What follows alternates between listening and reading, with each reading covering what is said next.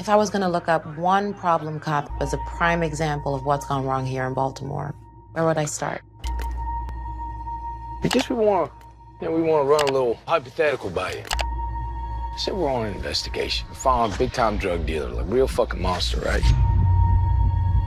We get wind on where he's keeping his cash. And we actually come upon that cash. It's right there in front of us, and we just, we take it.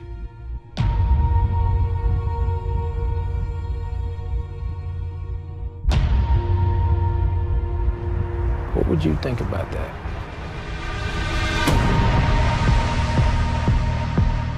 Everything changed when they came up with that expression, the war on drugs.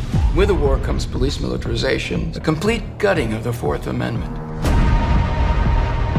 They put me in a unit made up of a bunch of the biggest crooks in the whole goddamn department. There's all this money to be made, and I'm somehow supposed to be playing by the book with these motherfuckers?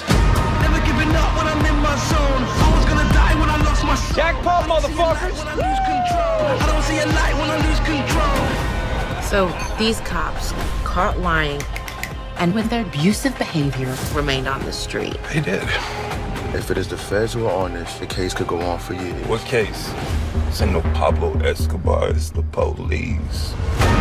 In a war, you need warriors. On the ground, get down on the ground. You have enemies. In a war, civilians get hurt and nobody does anything.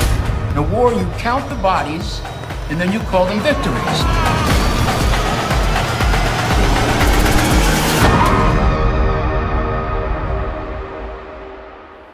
Aren't you angry?